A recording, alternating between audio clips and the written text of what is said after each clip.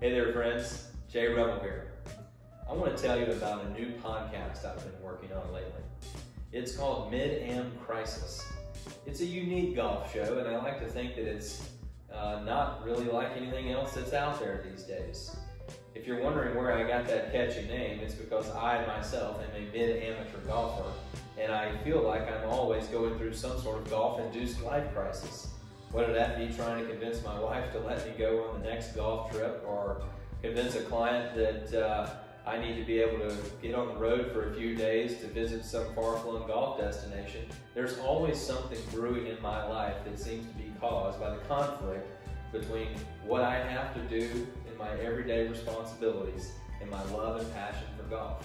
And the funny thing is, I have found through the years that there are numerous people who are going through the exact same thing that I am. In fact, that's why I started recording a few of my conversations with some very close friends in the golf world.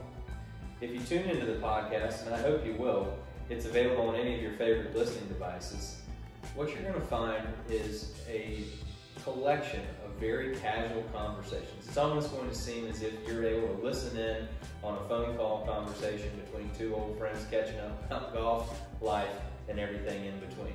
I think you're going to like the show. You'll see some names on there that you've heard of, some names that you haven't, and certainly some names that I think you will hear more of in the not too distant future.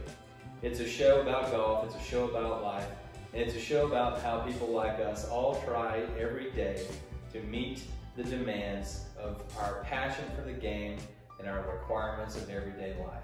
I think you're going to like it. I hope you'll tune in. If you do, I hope you'll subscribe to the show. Also, leave us a review. Let me know what you think.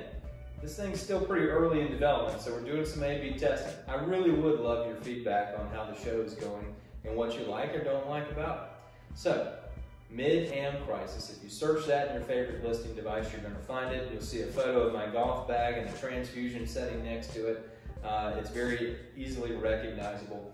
Again, I hope you'll tune in, and I hope you'll tell others about it as well. Thanks for listening. Thanks for being a fan. And I hope to see you out on the golf trail real soon.